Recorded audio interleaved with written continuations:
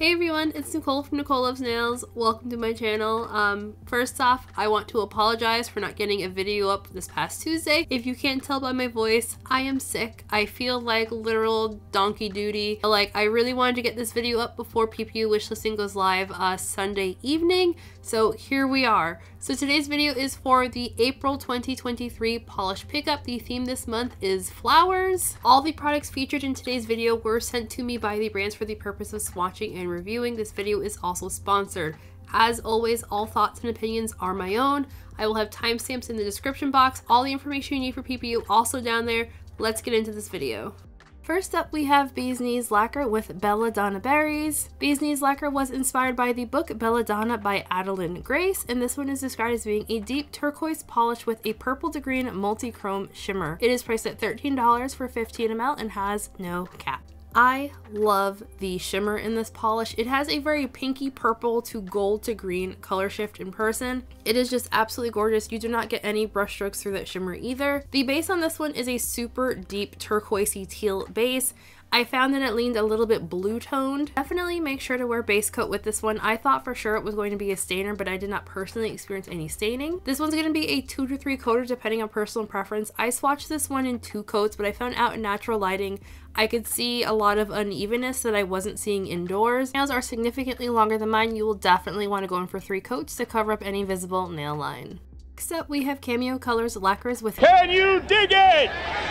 Can You Dig It? Can You Dig It? Cameo was inspired by a fun and funky floral print. This one is described as being an ultramarine crelly base with a pink, red, copper, green shifting shimmer, gold/pink shifting flakies, neon hex glitters, neon circle glitters, and silver holographic micro flakes.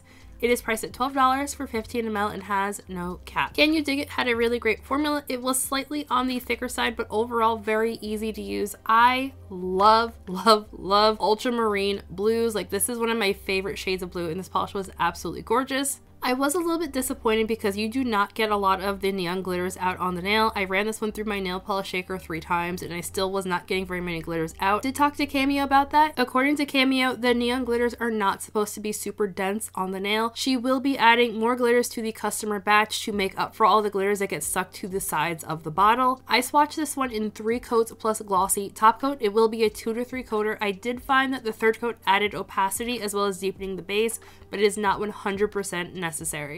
Next up, we have Clionadh Cosmetics with Celosia. Polish is described as being a pink linear holographic with a pink, red, orange, yellow shifting shimmer. It is priced at $13 for 11.5 ml and has no cap. Celosia had a fantastic but thicker formula. It was the kind of thickness that adds to opacity and not difficult application. I was really surprised at how opaque this one was. It was just shy of being a 1 coater on me. However, if you have shorter nails than me or you aren't bothered by visible nail line at some angles, this could be a 1 coater. The shimmer and holographic in here are both super duper strong. As is normal with linear holographics, that this is going to be most holographic in bright direct lighting like the sunlight, which is what I'm showing here. I swatched this one in 2 coats plus glossy top coat and I had no issues with my top coat dulling the holographic. Next up is Crystal Knockout with Allium for the Ages. This one is described as being a pink lavender crelly base with blue, purple, and pink iridescent flakes.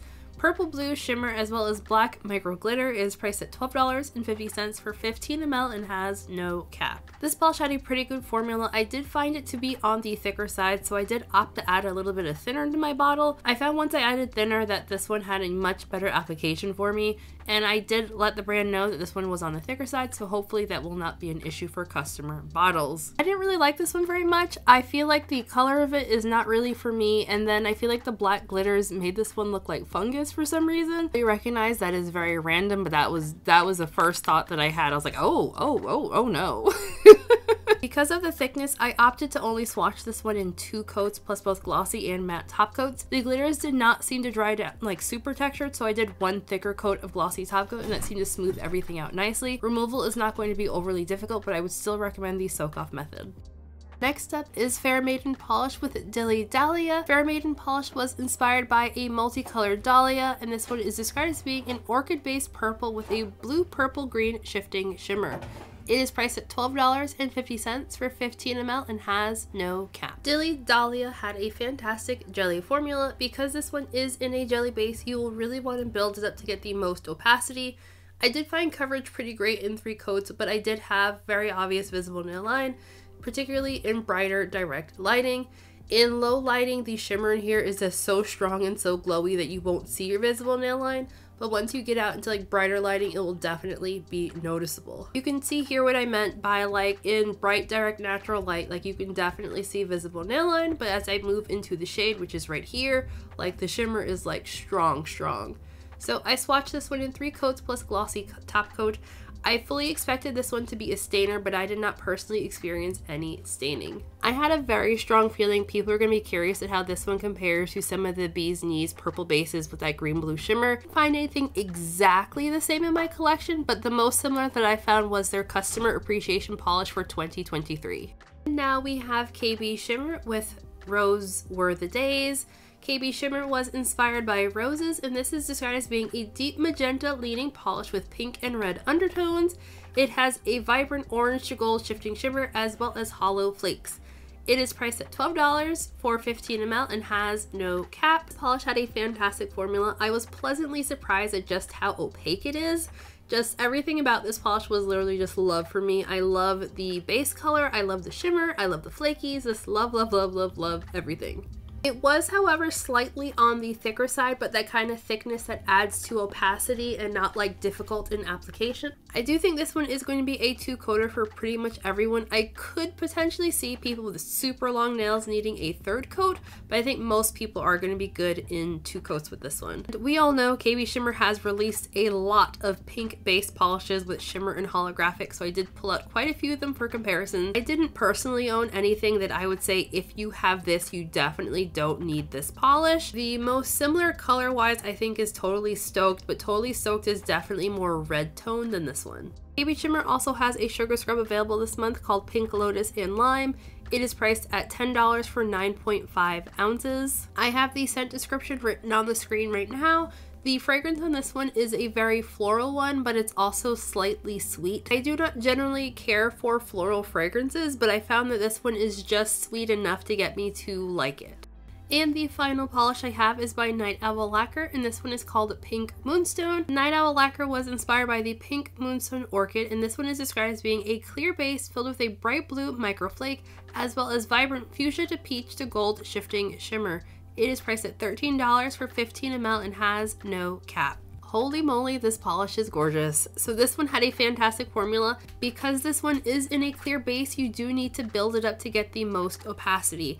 For my full hand swatches, I swatched this one in 3 coats. I personally loved it in 2 coats, but 3 coats brings you to get a lot more opacity.